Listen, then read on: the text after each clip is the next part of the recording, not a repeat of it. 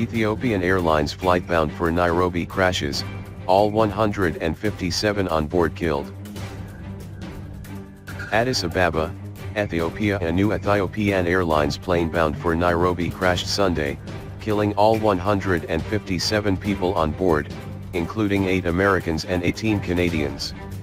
The recently acquired aircraft was the same Boeing 737 MAX 8 model that was involved in a crash in Indonesia in October. The preliminary investigation into the October crash focused on a malfunctioning sensor and computer system that pushed down the plane's nose. Data from the Ethiopian Airlines crash appears to show a similar erratic flight path, with the plane first ascending, then descending, then ascending sharply before it fell from the sky.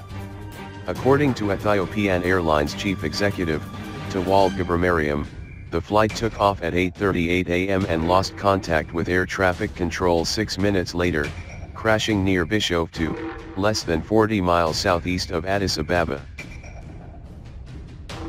The pilot mentioned he had difficulty and he wanted to return, so he was given clearance to Addis, Gebremariem said.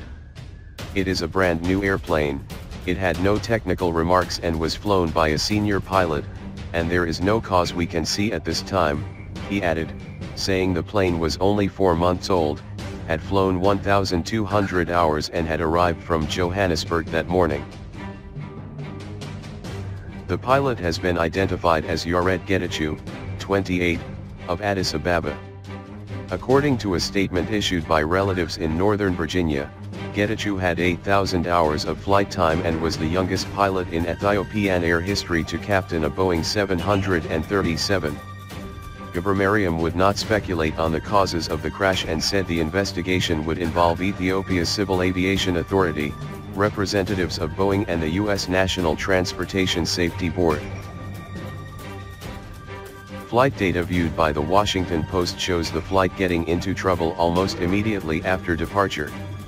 A normal takeoff for most passenger jets involves a steady climb to about 1,000 feet, followed by an accelerating climb. However, on this flight, a minute and a half after its takeoff, the plane inexplicably began to descend for nearly a minute before climbing again. During that time, the plane's speed kept increasing to what is far above normal for that phase of a takeoff. The plane underwent a sharp pull up 600 feet in just 10 seconds and was flying at 380 nautical miles per hour, when about 270 would be closer to normal. 3 minutes later, it crashed. The victims included people of more than 30 nationalities, including 32 Kenyans, 18 Canadians, 9 Ethiopians, 8 Italians, 8 Americans, and 7 Britons, as well as 4 people who held passports of the United Nations.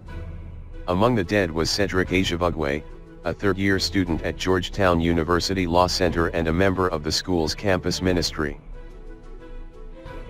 The airline set up emergency hotline numbers for families and friends of victims and changed the cover image on its Facebook page to black. Prime Minister Abiy Ahmed visited the crash site and expressed his profound sadness at the loss of life and wished healing to friends and families of the bereaved. Kenyan President Uhuru Kenyatta also tweeted his condolences. Ethiopian Airlines announced the acquisition of the MAX aircraft in July. 6 others are in service to the airline, and Gebremariem said there are no plans to suspend their use. The MAX model is the newest version of Boeing's workhorse 737, the world's most popular commercial aircraft. Boeing issued a statement saying that it was deeply saddened about the crash, adding that a Boeing technical team will be traveling to the crash site to provide technical assistance under the direction of the Ethiopia Accident Investigation Bureau and U.S. National Transportation Safety Board. After the October crash of Lion Air Flight 610 in Indonesia, the Federal Aviation Administration issued an emergency notice that an erroneous sensor input could cause the flight crew to have difficulty controlling the airplane, leading to possible impact with terrain.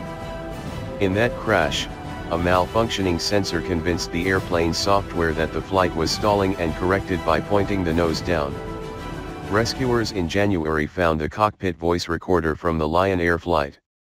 Investigators have downloaded data from both of the aircraft's data recorders or black boxes and are using it to aid in an ongoing investigation into what caused the crash. The full investigation is expected to be completed later this year, probably in November, Indonesian officials say.